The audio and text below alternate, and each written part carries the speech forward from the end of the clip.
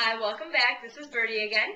So we have our blended agutuk right here. You can kind of see what it looks like. It's a little bit like a sorbet in consistency or like a creamier, smoother ice cream. So right after it comes out, you'll be able to just pour it like this. And this is a great dessert, but as I said, you could also have it for breakfast.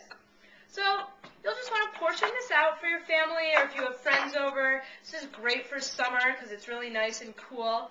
If you wanted to freeze it afterwards, you could just keep it in a big Ziploc bag, squeeze the air out of it, and just put it in the freezer so it gets real cold, and then it'll harden up a little bit so you can serve it later.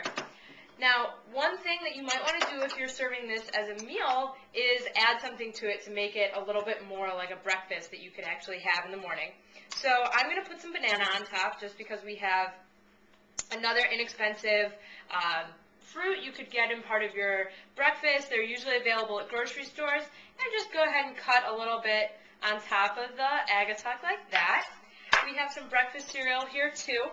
This is grape nuts, which I like because it's really low fat and has a lot of fiber in it, and it's also pretty inexpensive.